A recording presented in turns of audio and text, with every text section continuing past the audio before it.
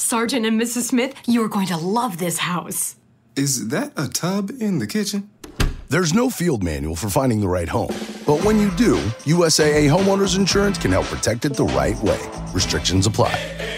Please stick around. We have some more audio goodness that will capture your imagination only on the Mutual Audio Network. The following audio drama is rated G for general audiences.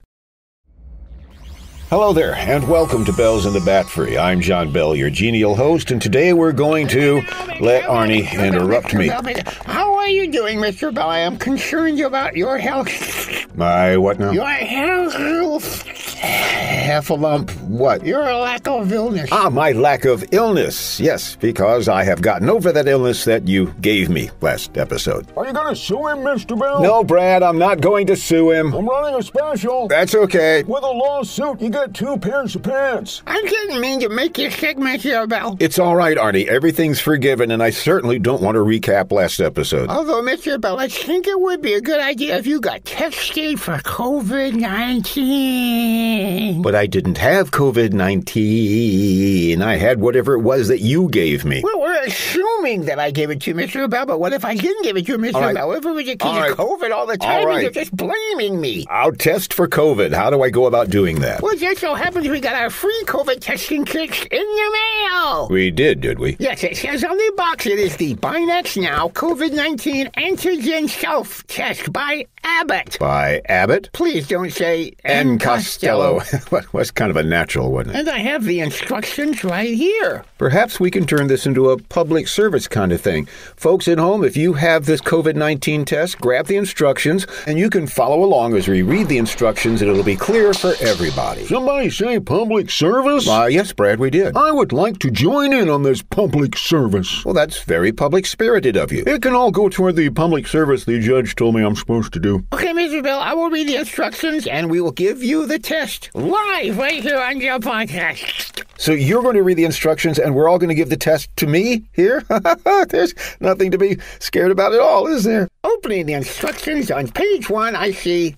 Oh, my goodness. What? It looks scary? What? No, it looks small. Look at this teeny, weeny lettering. Wow, I haven't seen letters that small since the last time I put fine print in a contract. If this has fine print in it, we're going to need an electron microscope to read it. Here's a magnifying glass. Let's get started. Okay, here we go. Page 1, instructions. It says review instructions prior to starting the test. Oh, come on. We're guys. We never read the instructions before we start doing something. No, please, read the instructions. The first little headline here says, intended use.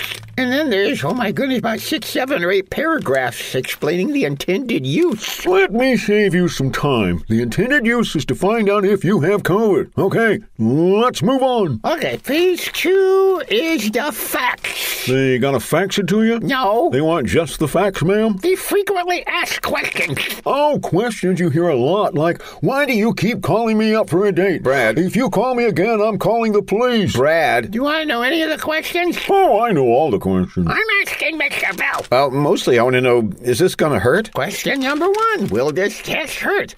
No, the nasal swab is not sharp and should not hurt.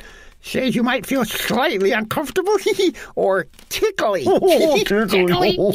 You don't believe what it says? Mr. Bell, this was written by the government, you know. Yeah, I ran into a brick wall one time and that felt tickly. Okay, that's enough. Oh, I'm having a tickly appendicitis attack. Let's do another question. Okay, let's see. What's the difference between the different kinds of tests? Don't need to know that. How accurate is this test? It's free and it's the only one I've got, so I'm going with whatever it says. What is serial testing? What is serial testing? Oh, everybody knows that. Serial testing is when you pour Cocoa Puffs in one bowl and Cap'n Crunch in the other, and you try them one at a time. All right, let's move on to the next segment. Okay, the next segment is precautions. I can boil that down, too. Don't do anything that will screw up the test. Well, let's see. Picking some at random. Keep out of reach of children. Do not use kit past expiration date. Do not mix components from different kit lots. I think Brad nailed this section. Oh, I am an expert at misusing things. Okay, turning to the next page. What your results mean. There's positive result, and it describes that. There's negative result, and it describes that. And there's invalid result, and it describes that. All in detail. And here's the summary. The results are you got it, you don't got it, or you screwed up the test. Next, we have an overview of the components. It's got a little picture of all the stuff that's in the box. Aren't those cute little pictures? Look at them. So you can take your time to compare the pictures with all the stuff that's in the box, and if you'd like to, you can even color the pictures. We any crayons? Keep within the lines. Guys, this isn't arts and crafts time. Oh, is it snack time? Time for nappy poo? No. Or just poo? No, just keep reading. Okay, on the next page. Prepare for the test. Dun, dun, dun. And it has little pictures of the things in the box. Again. How many times are we supposed to color those? Oh, but this time there's one extra picture. It's a stopwatch. I don't see a stopwatch in this box. It says not included. Well, that's just dandy. Where are we going to find a stopwatch? I haven't seen a stopwatch in years. Guys. Is there any stopwatches are us near here? Guys. Where are we going to find a stopwatch, Mr. Bell? Arnie, I think it just means any kind of timing device. Oh, like an hourglass? Or saying 1 Mississippi, 2 Mississippi, 3. How about a second hand? Which one is my second hand? Hopefully not the one you pick your... I'm talking about your watch. What am I supposed to be watching? I didn't know it was my turn. Oh, Mr. Bell is talking about a wristwatch. A wrist wash? A wristwatch. A witch arrest? Brad, he means a wristwatch like the one I'm wearing. Look, see? What the heck is that used for? It tells me the time, Brad. Oh, cool. Let me try. Wristwatch, what time is it? Brad, it's not Siri. Not Siri? Sorry. Alexa, what time is it? It's not Alexa either. You have to look at the hands. You gonna hold up fingers or something? Brad, Mr. Bell has an analog watch. He has a watch and a log. No. Does he smack the watch with the log or something? I'm going to find a log and smack you in a second. Guys, trust me, I can use my second hand, or I think I may even have a stopwatch around here. You might have a stopwatch, Mr. Bell. Are we opening a branch of the Smithsonian or something? Let's just move along to the next section in the instructions, please. Okay, we'll come to the fun part now where we actually do this. You read the instructions, Arnie, and I'll perform the surgery. Brad, there's no surgery necessary. I'll be the judge of that. Well, did you at least wash your hands? It didn't say anything about washing your hands. Actually, it did, Brad. It's at the top of the page. Well, why didn't you read that part? Because I assumed you'd wash your hands before doing this. And I assume you're going to pay for washing this shirt. Brad, have you washed your hands? Yes, Master Bell. Before I left the house, I remember I cleaned out the kitty litter box, I washed my hands, and I came here. All right, then. The next step is to remove the test card from the pouch. Pouch. What is there, a kangaroo here? It's that white thing. Everything in here is white. Can't the government afford colors? It's that, that one right there. Open that up. All righty. Opening it up. And here's the card. Okay, next we... Wait a minute. Did I say I cleaned the litter box, washed my hands, and came here? Yes, you did, Brad. Now that I think about it, that may not be the exact order of events. Ew! Go wash your hands! Go wash your hands! What a bunch of germaphobes. All right, I'll be right back. Okay, let's see what's coming up next. Open the card and lay it flat on the table with the pink side down. Okay. You may bend the spine in the opposite direction to help the card lay flat. Card must stay flat on table for entire test. They really want this card flat, Mr. Bell. It's okay, Arnie. This table's pretty flat. It doesn't say it has to be pretty flat, Mr. Bell. It says it has to be flat. Arnie, where are you going? I'm going to get a bubble level and a belt sander. I don't think that's really necessary, Arnie. Hi, Mr. Bell, I'm back. I washed my hands. Oh, we're out of towels in the bathroom, but I used my pants. Were you wearing those pants when you cleaned the... Where's Arnie? He went to get a belt sander. Oh, yeah, nothing worse than a rough belt. Give you a welt. No, My belt gave me a welt that I felt for a long time. Brad, Okay, I'm back. Let me use the bubble level here, and the table is level. Good, then let's continue with... But it may not be flat, so stand back. Arnie, you don't have to... Well, That is one flat table. Arnie, you took all the finish off this table. You're welcome, Mr. Bell. But this table was over 100 years old. Well, now you have a good excuse to get a new one. But... So what do I do now, Arnie? You put the card on your table. Oh, okay. In my opinion, this is ridiculous. No, Brad, you don't put your cards on the table. You put the card on the table. I put the card on the table. And make it lay flat. I put the card on the table. And make it lay flat. I say, Arnie. You may think it doesn't matter. Come on, Arnie. It shall be a little flatter. All right. That's enough of that. It's probably too much of that. Next, you get the dropper bottle. All right, got it. Oops. What happened? I dropped the dropper bottle. Don't drop the dropper bottle. I didn't mean to drop the dropper bottle. We need 6 drops from the dropper bottle. So I should drop the dropper bottle 5 more times? No, you put 6 drops into the top hole. My top hole would be in my nose. Not your top hole. The top hole on the card that is laying extremely flat on an extremely flat table. All right, preparing to drop. 1, 2... It says false negative result may occur if more than 6 drops of fluid are put in the hole, so don't do more than 6 drops. I wish you hadn't told me that. Why? Because you distracted me and made me nervous and I lost count. Calm down, Brad. You are at 2. Okay, thank you, Mr. Bell. 2. No, you had already done 2, so that one is 3. You're making me nervous again. You did 2, then you did 1, now you're at 4. What happened to 3? The last 2 plus the 1 is 3. That's how many you've done. Brad, let's just put it this way. You have 3 to go. Well, which is it, 3 or 2 go? Okay, rephrasing. You have 3 remaining drops. This would have been a lot easier if they just put 3 drops in the bottle to start with. Then you just put the whole thing in the card. All right, everybody, hold on. Here we go. 3. You already did 3. I'm counting backwards for the last 3. Okay, guys, look, there are 2 left. 1. If you're counting backwards, that should be 2. Mr. Bell told me there are 2 left, so that was 1 of the 2. Look, guys, there's only 1 drop remaining. That's it? Just 1 more? Just 1 more. Drop it in, Brad. Should I count forward from 1 or backward from 1? It doesn't matter. You're only going to say 1 time anyway. I already said 1 when we started this whole thing. Give me that bottle. No, I'll do this give me. myself. I got the... Brad, put 1 drop in the card. All right, Mr. Bell. But didn't it say to put 6? Just put 1 drop in the card. All right. 1.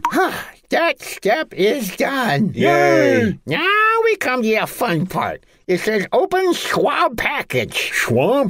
You mean Charles Schwab is in on this? No, not Schwab. Schwab. Brad, swab. The deck? What is this, the Navy? The swab, Brad, the big Q-tip. Well, why didn't you say so?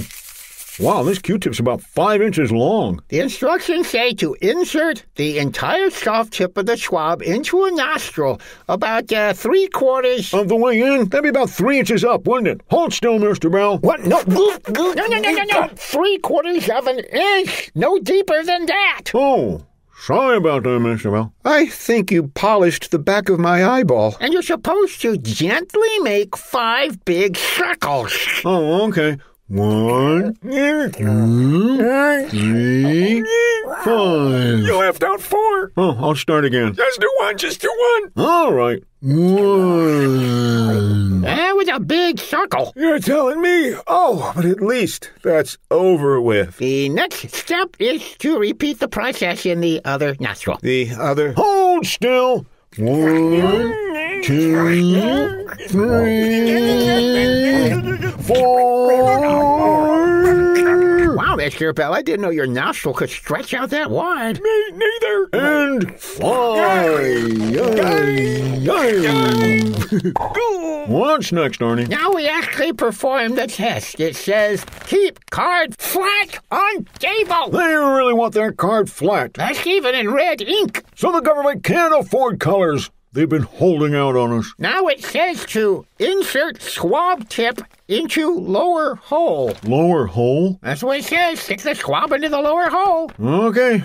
Mr. Bill, you're going to find this really uncomfortable, but you're going to have to bend... The lower hole of the test card. Oh, the test card. That lower hole. Oh, that's a relief. Mostly for me. And you keep pushing that swab into the lower hole. I know what you mean, but it's still sounds uncomfortable. Until it's visible in the top hole. His nose? The top hole of the card. Oh, right, yes, we established that. Okay, let me ease this up here, and oh, there it is, peeking through that little hole. Hi there, Q-tip. Next step, do not remove swab. Not messing with Charles. Peel adhesive liner off. The Schwab? The card. Oh, right, okay, there it is, and it is off. Now you close the left side of the card over the Q-tip. Folding. Then you press it down to seal it up. Seal it? Seal it. You mean like, What was that? That was my seal imitation. I think that was more like a sea lion. No, it wasn't, but I can do that imitation. Please don't. You shouldn't have said anything, Mr. Bell. See lion? Better run before lions see you. Next up, we wait 15 minutes So that joke can sink in on you slower people? for the results of the test. Well, we don't want the listeners to have to wait 15 minutes, so let's, Speed up time with my time speed up you later. you have a time speed-up-you-later? Oh, yes, it's one of my favorite inventions. What do you use it for? Well, when you're watching live TV, you can speed up through the commercials with it. Oh, is that what you use it for the most? No. When somebody is yammering that I don't want to listen to, I can really crank it up high. Well, I can see how that would be an advantage, because some people just tend to talk and talk and talk without making any sense at all. That's 15 minutes. Well, that went by fast. Blissfully so. So what about my results, huh? Do I have it, huh? Okay, here's the part about interpret results. Find result window. There it is. And look carefully for two pink/purple lines. Do you see them? Do you see two pink/purple lines? Why would pink/purple? What is this, a horror coloring book? I think they mean pink or purple lines. Do you see any pink or purple lines? Do you? Hold on, Mr. Bell. Let's do a short recap. How did you get this kit anyway?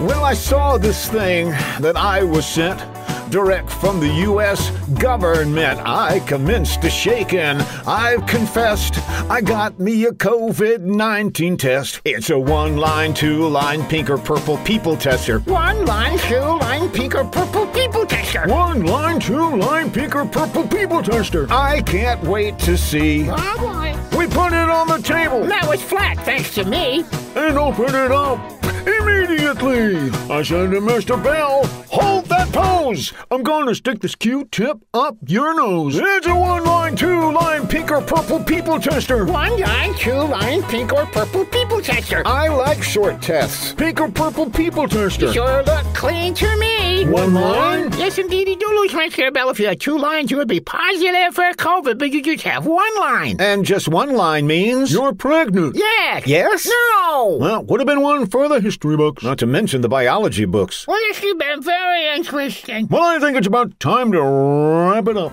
And if you got the test and followed it through, we hope that you turned out negative too.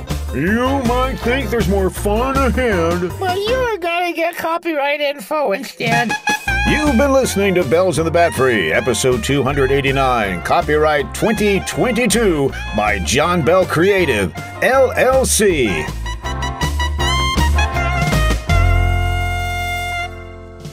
Yeah, Batfry. If you produce audio dramas, it obviously isn't to become rich and famous. You love the medium, and you want to share your passion for theater of the mind. The Mutual Audio Drama Network is looking for you.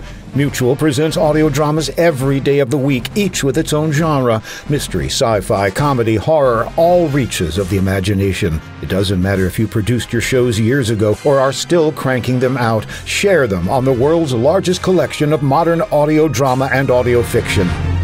Give a listen at mutualaudionetwork.com. And if you'd like to be a part of the excitement, with free access to all sorts of voices, sound effects, music, and more, just drop a line to mutualaudio@gmail.com.